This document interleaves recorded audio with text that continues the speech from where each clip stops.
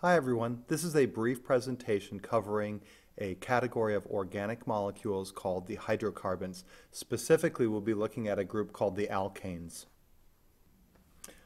Hydrocarbons are a category of organic molecules which contain only carbon and hydrogen atoms. Now, additionally, the alkanes, the group that we'll be looking at, contain only carbon-carbon single bonds or carbon-hydrogen single bonds. The alkanes can exist as straight chain molecules. There are also branched chain alkanes which exist. In this presentation, we'll focus only on the straight chain alkanes. Alkanes are molecules which will react with oxygen to produce carbon dioxide and water as the products of that. Those reactions will also give off a large amount of energy, and this is why the hydrocarbons, many of them are used as fuels. Examples include methane, which is used to fuel Bunsen burners in chemistry class, propane, which might power your grill at home, and also octane, which is the major component for gasoline. A general equation which helps us to determine the formulas for alkanes is CnH2n plus 2. We'll review this in greater detail later in this presentation. Let's take a look at the first 5 alkanes. The first one is methane. This is a molecule which has only one carbon atom.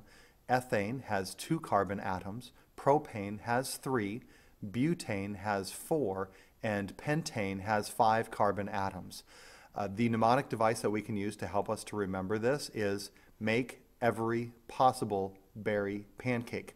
I'm kind of partial to blueberry myself, but the next 5 alkanes are hexane, which has 6 carbon atoms, heptane, which has 7 carbons, octane has 8 carbons, nonane has 9, and decane, the molecule decane, has 10 carbon atoms.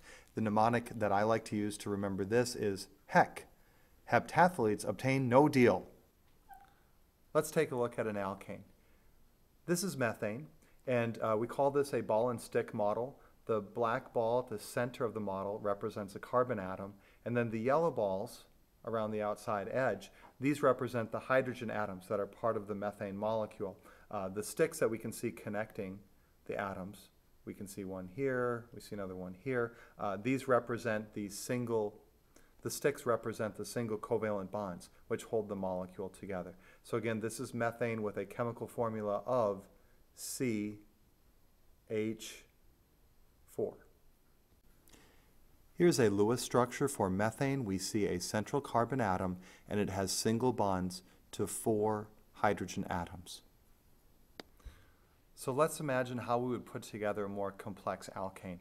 So here I've got one model of methane, and here is a second model of methane.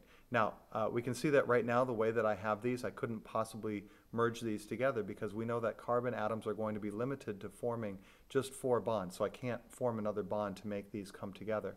What I can do is eliminate some of the atoms involved here. So I'm going to take off this hydrogen here, and I'm going to take off the other one from the other molecule.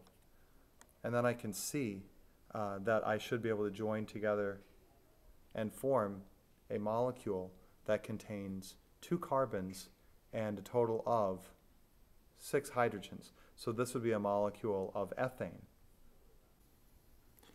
Here's a Lewis structure for ethane. We see that it has 2 carbon atoms, and each carbon atom has single bonds to 3 hydrogen atoms to get a chemical formula of C2H6.